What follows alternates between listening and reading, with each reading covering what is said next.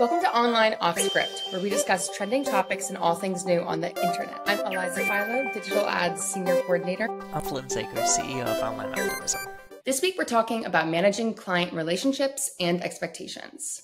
Our guest today is Beth Trejo, founder and CEO of Chatterkick, a digital marketing agency focused on helping mid-market businesses expand the impact of social media throughout their organizations. Chatterkick offers full-service campaign management in addition to training and strategy workshops.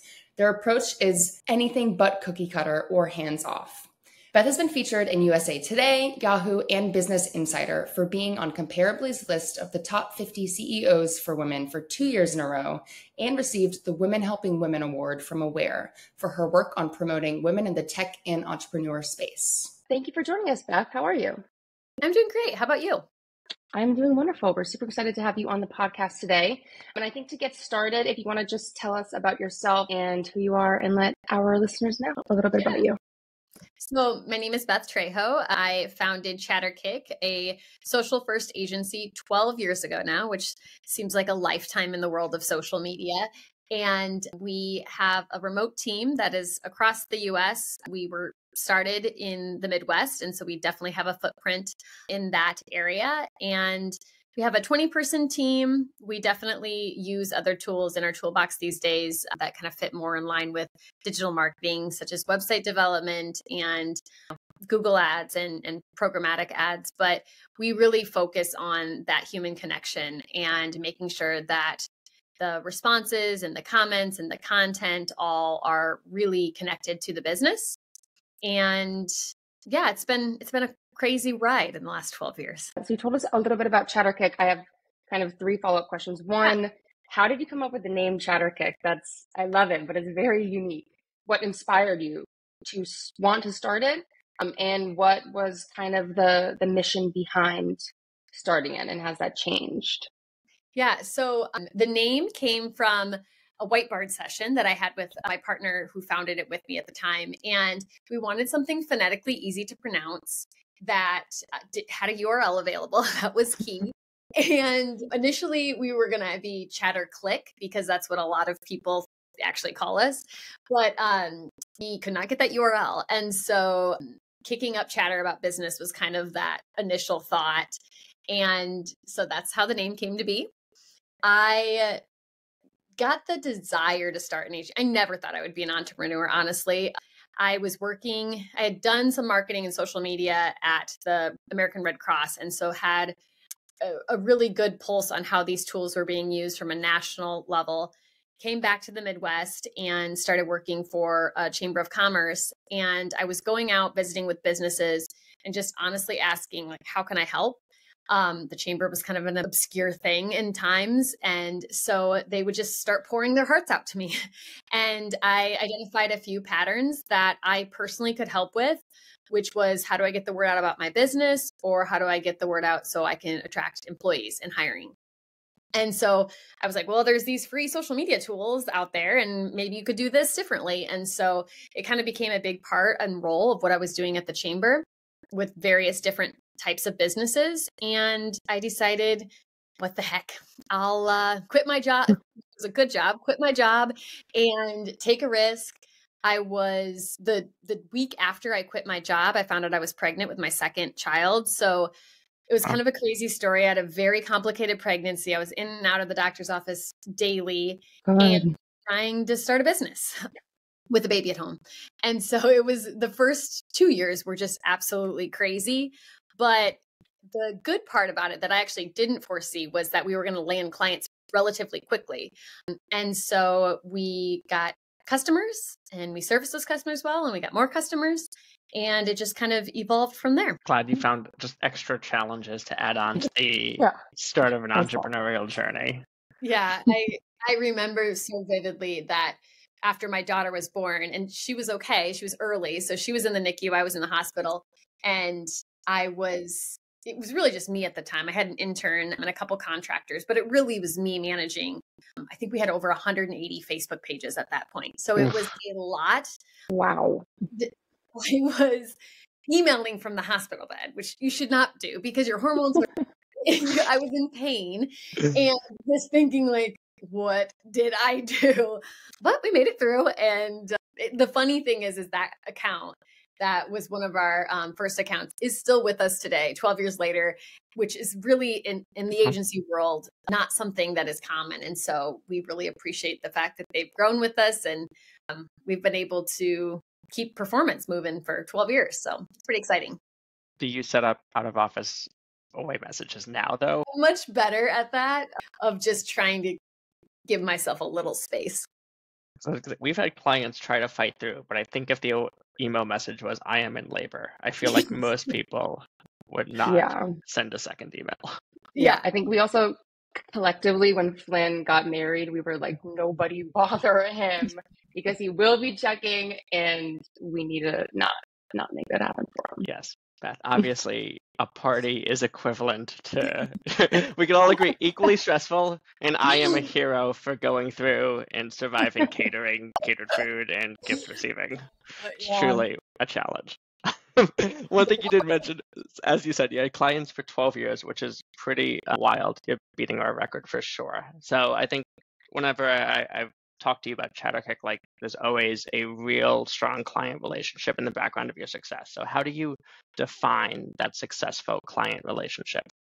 Yeah, I think a lot of people think of customer service or client relations as, a kind of one-way street, right? You do whatever you need to do to make the customer happy. And I think the thing that we've always approached customer service and just our client relationships with is you have to have a little bit of that.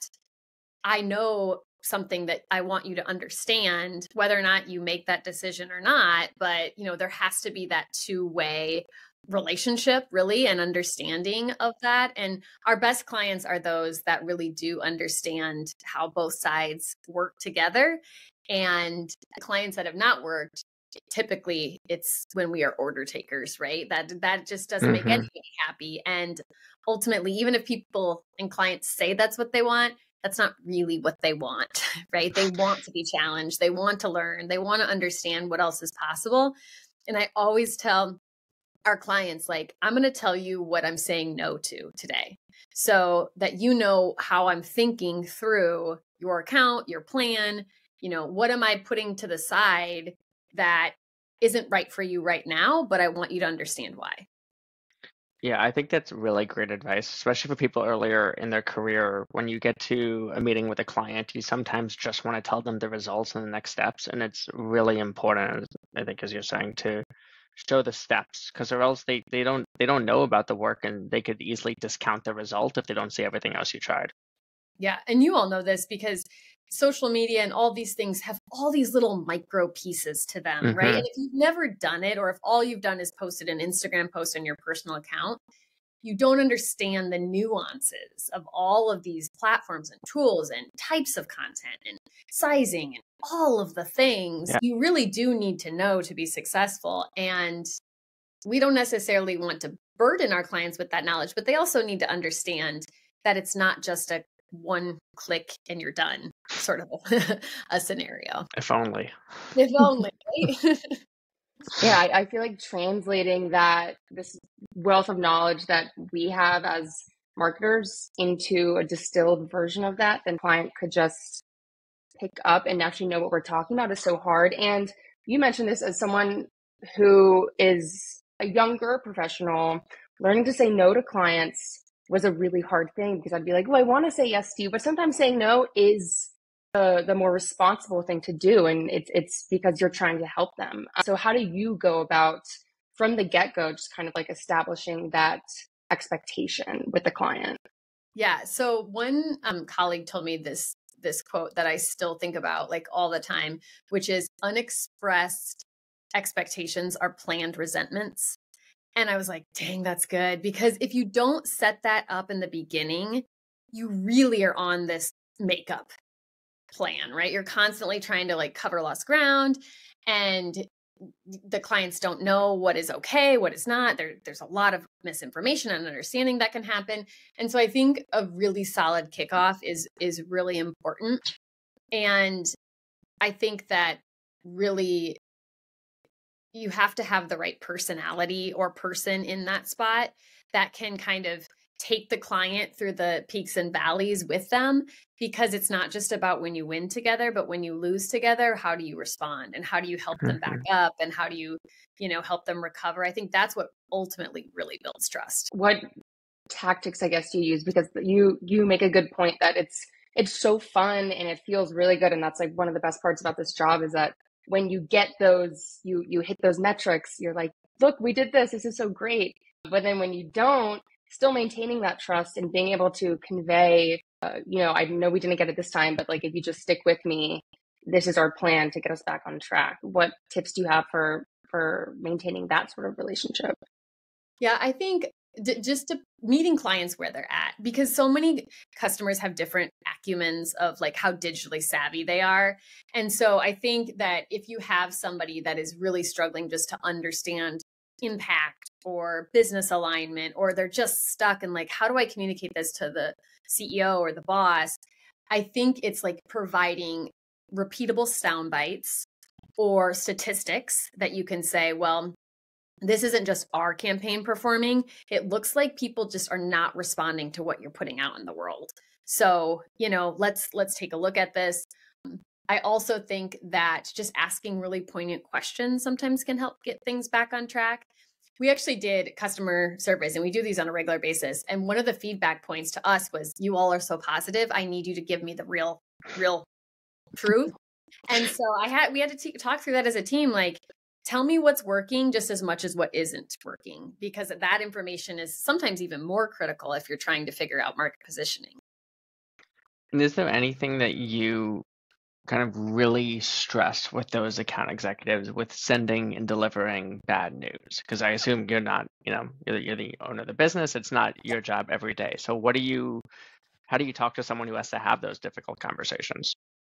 Yeah, I think, like I said, pairing things with statistics, if that is really what's happening, right? The market is softening and this is also softening, or the Facebook reach is not working as well as we would like it to. We're going to watch it for a month and then we're going to make changes.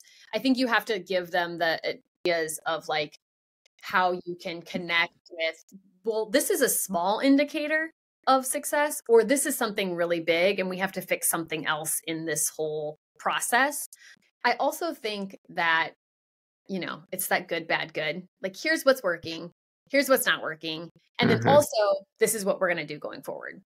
Like, clients want to feel you have this hug around them and you're taking them through this journey, and there's going to be dips and valleys, and it's a normal part of marketing, but we're going to learn from it and we're going to readjust and we're going to make sure that your money is working as efficiently as possible.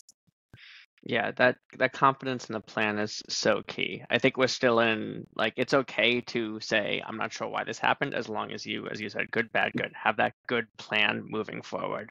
It's like we're still in month 13 or 14 of looking at Twitter clients and being like, oh, here's what we're trying to do, but who knows what's going to work in 30 days.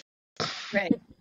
I also think, like, again, setting expectations, it drives me crazy, honestly, like just the expectations that are put on marketing at times.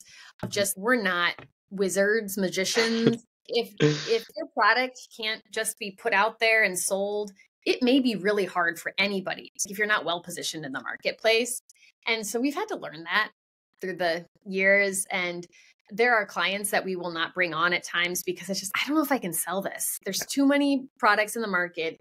There's no differentiators. It's going to be a really hard sales process. And we either try to set those expectations or just say, I don't know if anyone's going to be able to help you at this point. That would be so disappointing if you were a wizard and you were using your all great magical abilities to just get a little more reach on TikTok. Yeah. Glad you're not a wizard. That would be scary. Totally. Yeah, I guess that kind of speaks to not only expectations, but maybe misconceptions that clients have even before they meet you and they become a client. And what are some common ones that you've felt clients have about marketing? You just mentioned that sometimes they just think that every product can be marketed successfully. And sadly, maybe that's not the case. That feels scary to say, but I mean, I feel like you all will understand this very deeply, but just the ability to turn on the faucet of leads in any industry, whether that's sales or B2B, like it's not that easy. unless you are, you have a specific type of product or you already have a benchmark or a starting point. But if you are coming to an agency and you have a challenge that you don't really even know how to diagnose, I'm just not getting leads, is something that requires a lot more of understanding of why. Is it your website? Is it your copy? Is it your creative? There's so many things that it could be that just a one-time fix is probably not going to be easy. And so it is a process. There's a lot of learning that needs to happen. There's a lot of testing and trials and adjusting. And, I don't think that there's a realistic baseline for that. And so I think that's one thing that we've had to really re-educate clients on is I can look at leading indicators, but I can't see your financials. So I don't know. I won't know unless you tell me how this is going to impact your total business. I'll give you an example. We were working with this company and they had us look through their entire marketing budget, and they're really frustrated that they just weren't able to track their sales, right? And they're just frustrated. They're like, well, how is everybody else doing this? And the reality is they just hadn't invested in tracking tools and systems in their internal processes. And so they were spending all this money in a brand awareness play, and they wanted direct response and leads. And so it was just this wires crossed scenario that you can't fix overnight. Mm-hmm. Right? It's a big ship to move at this point. And so we're going to do incremental kind of tests and steps to try to get them at least into indicators that give them a little bit more insights to, okay, this matters to me.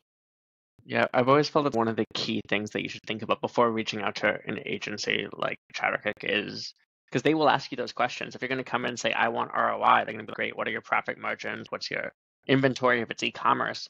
And it is not surprising to you, I'm sure maybe to listeners, that a lot of times they don't have those questions answered themselves. And that could be a real challenge when, if you're given a goal, we as a marketing agency will try to solve that goal, but you need a baseline unless it's a startup. And even if it's a startup, you need a business model or a spreadsheet that tells you what you're aiming for. So that's something that you're going to want to have, or else, Beth's going to just make you schedule another meeting probably.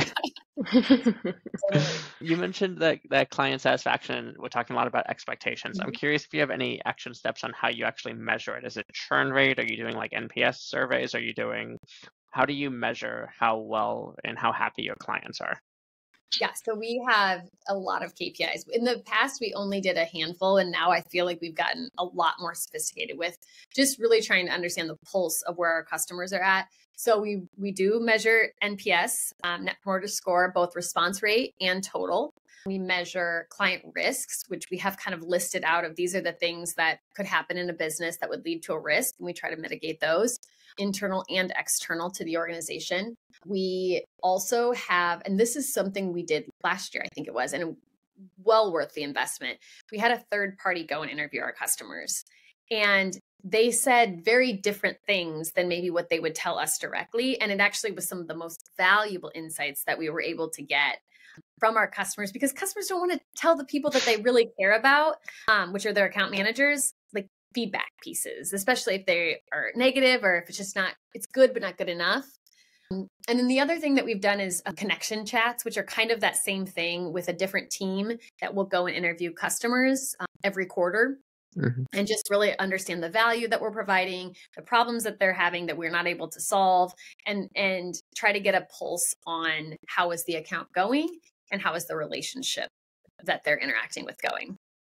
Yeah, that third party is so good, because I think a lot of times the agencies would think, we know everything, we know ourselves better than anyone else could, and it's very much not the case. I say as someone who hasn't done it, but probably should. But it seems like a really, really great idea that a lot of people should be trying to do.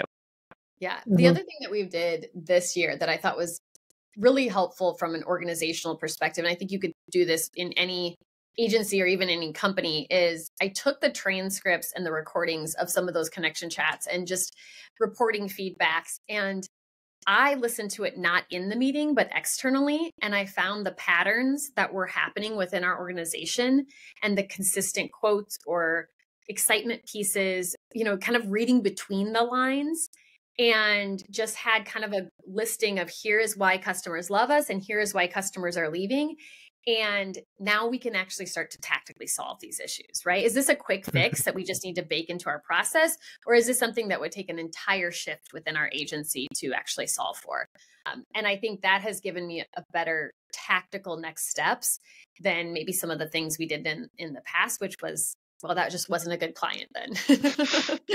I'll ask the question that we've been asking anytime anyone says the word transcript is, are you actually listening and reading those transcripts, or are you using AI to summarize them for you? So we're using, what is it? Fireflies, I think is the one that we're using, that gives me both the audio, because I think that is really interesting to listen and read separately. Because, one thing that I was reading a transcript, it looked very sharp and very harsh. And then I listened and I was like, oh, in context, this person wasn't angry. It was just the way that she was speaking. So that's why I like that tool specifically, because you can do a little bit of both. I feel like keeping this work that you're describing just essentially sounds like keeping your finger on the pulse of not only like how you internally are treating these clients and how you feel about them, but how they feel about you. And that is so important. And if not right now, long term, that has to contribute to client retention, right? Like you're just honing that ability to hear your clients and get to know them and keep them. So beyond that, do you have any tips for client retention and the best practices, I guess, to get in the habit of to retain clients? Yeah. So we have lost some clients because we were good, but we weren't great. And I think like understanding what those differences are for good to great is really important. And then starting to solve for those challenges. For example, reporting is always a puzzle, right? Do you need a big in-depth report? Do you want a small bite-sized report? How many people does it need to pass through? How professional does it need to be designed? Can you use dashboards? If you can tell, this has been a thing that I've constantly tried to solve for the last 12 years. But I think constantly trying to improve and trying to get a balance of how much you need and what type of client you need what for, while still maintaining consistency, has been something that we have really tried to just keep pushing through and evolving and adjusting until we can get it in a good spot for most customers and then confirm that that works for them. Is this report what you need? Do you need more? Do you need less? Can you transfer it over to the right team members? And so I think that constant evolving process is really important for retention. And also just understanding those indicators. We have a map that kind of goes through if clients are canceling meetings, flag. They have people leaving their organization, flag. Is their stock dropping? If we have a publicly traded company, like is their stock dropping, or is their industry having major financial issues? We kind of have a list of those risk factors, and some of them we can control and some of them we can't.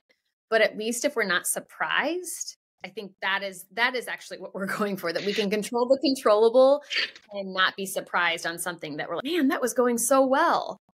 Why did they choose to leave, or why didn't they continue to stay with us? Yeah, I think one of the things that the stock price is interesting. Like, do you go even further and just have to look at interest rates as a red flag at some point? But I think that's one thing that we see and we love, at least always optimizing and trying to figure out, a process should never be done just because it's how it's done. If we can improve the process, if you can improve the system, then you should do it. We always stress that. But the struggle is training people to live in a world where everything is constantly changing, where the report that they were using last year is no longer acceptable to you. Like, it needs to be in a different format, it needs to be improved, it needs to be more customized to the client. So what strategies have you found in training your teams to work in a world where everything is constantly being improved? Yeah, I think that would be the challenge that a lot of my team would say, just let it be, Beth, just let it be. And I am a disruptor in our organization. I'm the one that says, we need to move faster. We need to be sharper. We need to be better. And then I have our COO, who happens to be my husband, but he is more level set and can just handle waves in a less dramatic fashion than me. And so having him there to balance some of this stuff and help the team go to him and be like, well, what's my real priority here? Do I need to change this, or is this Beth's idea she heard on a podcast somewhere? And he knows me well enough too to be like, don't worry about that. She was just excited. Or, hey, we really do need to think about this. And change is the only constant we can expect, right? Unfortunately, you either change or you're dated. So I would rather push the team and change. I think that's why you've been so successful. How about you all? How do you feel like that is something that you channel throughout your organization? Because it is hard. It's hard to be an employee and a team member at that point. Yeah, we stress it a lot to our lower level, to our staff that aren't supervisors, and I guess Eliza will be able to tell us if we do that well or not. Yeah. I think what's been really hard to do, from my perspective, is just understanding the consequences of every change. I think a good example of we are setting up a new process for when websites launch. So I was, oh great, we want to have one simple report. And so in order to set up a simple report for that, I need to update all current website projects. I need to set up a process for future website projects. I need to teach that process to everyone. You need to make a guide on Notion. You need to put it into Asana. So that's the hardest part. Is this should have been, oh, this is a great idea I had. It takes 5 minutes, but now it's actually a 3-hour task in order to implement it. So that was my morning.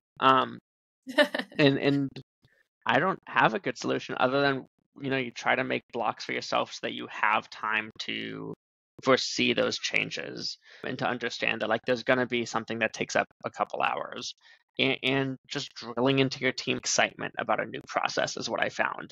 It's really important you have to be excited. And I know I'm not the right person to say that, but essentially you have to fake it. And you have to look at how much better this is going to make your life in the future, and just hope that you could overcome their grumbling about another new process they need to learn.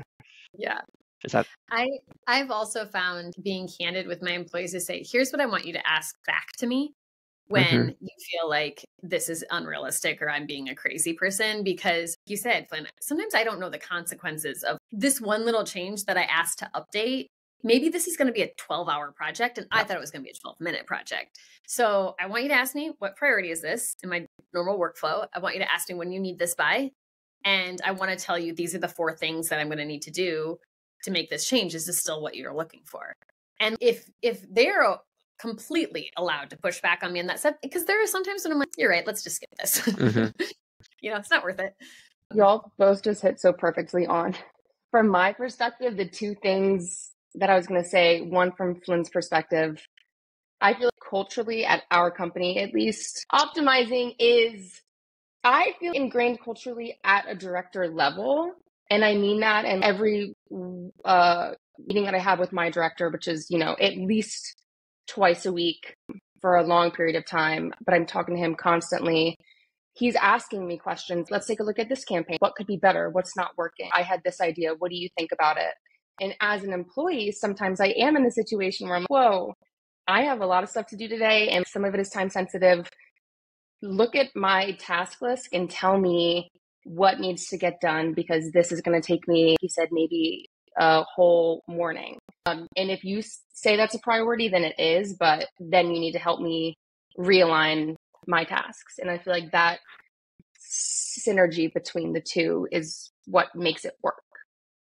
Yeah, I do think that trust in relationships is really the key to that too, right? That gives you the openness to be able to discuss those type of vulnerabilities, where some people, if they didn't have that, you'd just be working your butt off in the background, and maybe no one would know, right? That you took the long route and they were thinking the short route. We also do the old standby of trying to pay people to optimize things. I will say, just if staff listen, that this is something we haven't done recently, we need to do it. But we literally have a program we call the MONEY program, which stands for everything on optimism, either rhymes or is an acronym. It's maximizing optimizations, nurturing exceptional yields, which was to try to encourage departments to actually look at a process and fix it. And so, yeah, that's everything at our company. We're either going to try to solve it by giving you a gift or paying you. So that was our, if Eliza's idea to just be really upfront and positive about it doesn't work, we'll try cash. Fallback. Beth, you mentioned a little bit about how you interact with your team members, and I'm wondering how being recognized as the top CEO for women has affected your how you lead a team, not only a team, but also, I guess, your approach to client management as well. like if that had an effect on it. Yeah, it's interesting because we are actually getting sought out because we are female founded and female owned. And we really didn't put a lot of emphasis in that being our identity. We happen to have a lot of women that work for us, a lot of working parents. And I think it kind of evolved in the sense of, like I said, I was working when I had my baby. I did have a maternity leave. Luckily, she was the most angel baby there ever was. She was so easy in the beginning, and I could just put her in my next to my computer. But even when we couldn't afford to do maternity leave as an agency, we were smaller, I still wanted to treat my employees like I wanted to be treated and kind of gift that to them. And so I think that alone of the flexibility has really allowed parents and women to feel like they didn't have to choose all the time between what was important at work and what was important at home, because we don't take the approach that we are a family. Your family is your family. We are your workplace. We're your colleagues. We can be friends, but your family is important in a different way than work is. And so those type of decisions are what we really take a step back at and say, is this the right way to do things? And should we try to do things differently? And I think that probably comes across the most in that young family parenting part of life, when you have lots of competing priorities, lots of competing time, attention. And I mean, even now, so, I'm in the generation, my parents are still in good health, but I see it coming where you do have to, your whole world shifts, right? And now I have tweens that have different demands than babies, but also their sporting events are at 2:00 in the afternoon. The world makes it hard for a lot of people, men included. So we also put a lot of work into just a DEI initiative, and we're not taking our foot off the gas on that because it is something that's really important to me. And I think there's a lot of underrepresented communities and people in the digital advertising space. And so we want to try to make our little impact on that. Do you feel that all those initiatives have helped you in recruitment, especially because when you're hiring remote, you're not competing locally anymore, competing against jobs across the country. Have those helped you stand out? Yeah, I think so. And to me, I want people to be attracted to us that, are a good fit. And I think that's what it allows it to do, is like you have people that may not be the same as you, but that would be a compliment to the team. And we don't have to go out and headhunt as much as we used to. People come to us pretty regularly. So that's been amazing. That's great. And the benefit of having tweens is you get market research on what's cool or not. Whereas, yeah. So funny story. My daughter was playing, she's 11 and she's very grown up. She thinks she knows everything, right? So she's playing a game on her iPad and we're doing some ads on LinkedIn. Well, they have the expanded network now. And so one of the ads with my face came on her and she's like, Mom, you're on my game and I have to wait 6 seconds for you to get on.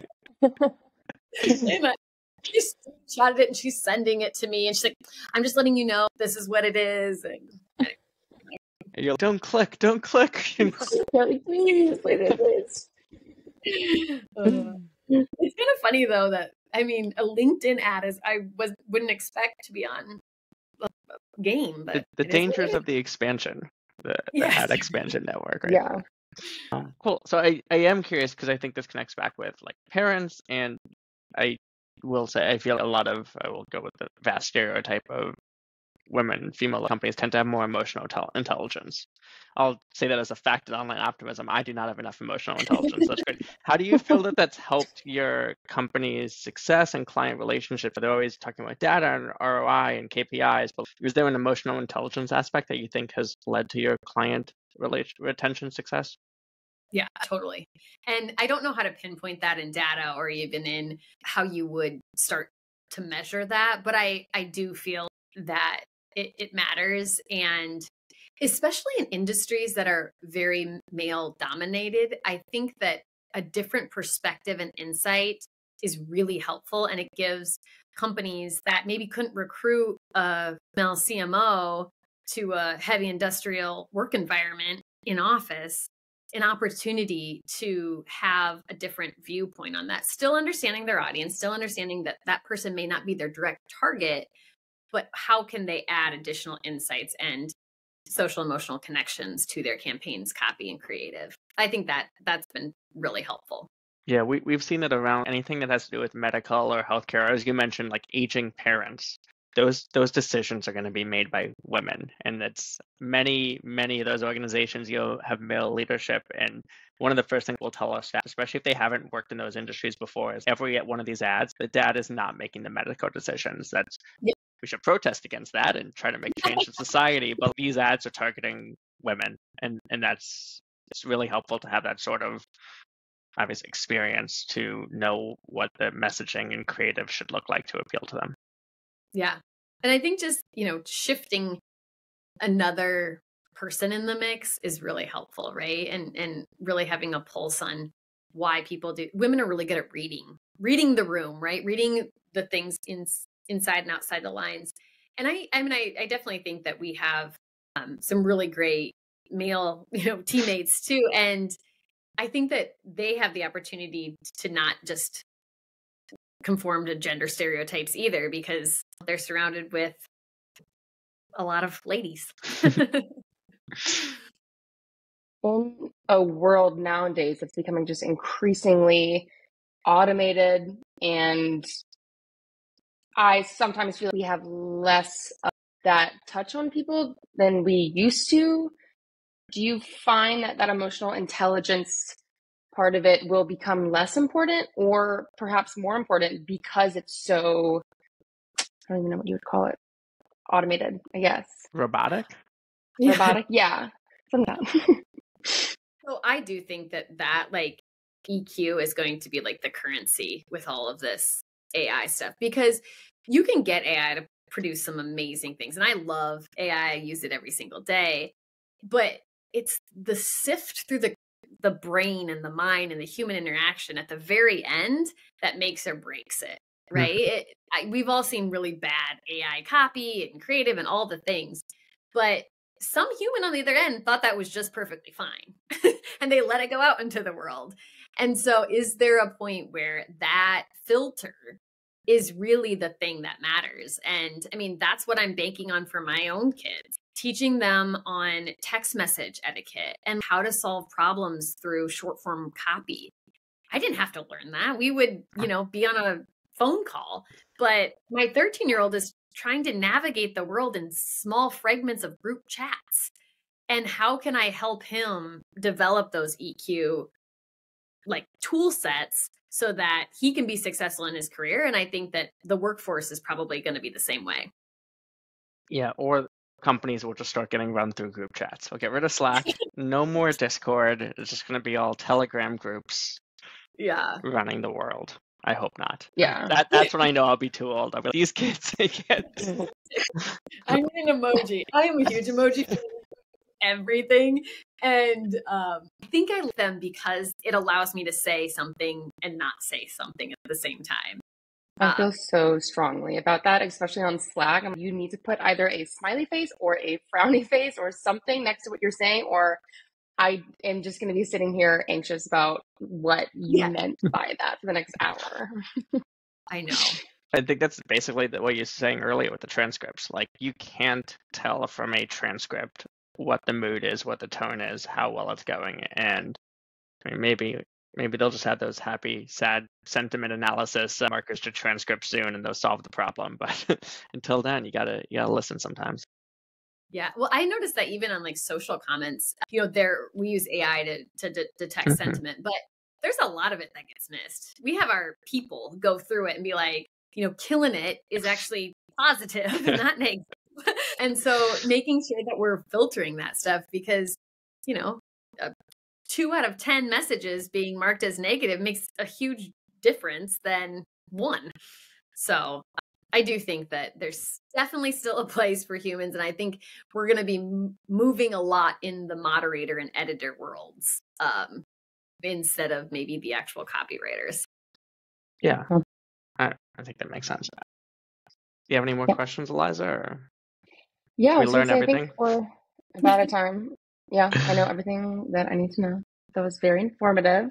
Yeah. And we're very happy to have had you on the podcast. Before we sign off, we like to give our guests the opportunity to just leave us with anything that they want to plug about themselves, a shameless plug, we welcome that, as well as where people can find you online and on social media, etc. Yeah. So, I'm happy to connect with people on LinkedIn or on social. My LinkedIn handles for the company Chatterkick, just like it sounds. And our handles are pretty much consistent. And my LinkedIn is just my name, Beth Trejo. I don't think there's a lot of other Beth Trejos out there. So hopefully you'll be able to find me. And that's Trejo, J-O. Awesome. Well, thank you so much for coming on. This was a wonderful conversation to have. And I feel like I learned a lot. Well, good. It was great visiting with both of you. Thanks for having me. Thanks, Beth. Awesome. Thank you so much. Thanks for joining us today. Be sure to subscribe and rate the podcast. And if there's anything you'd like to hear us discuss, reach out on Instagram, Facebook, or LinkedIn. And as always, stay optimistic.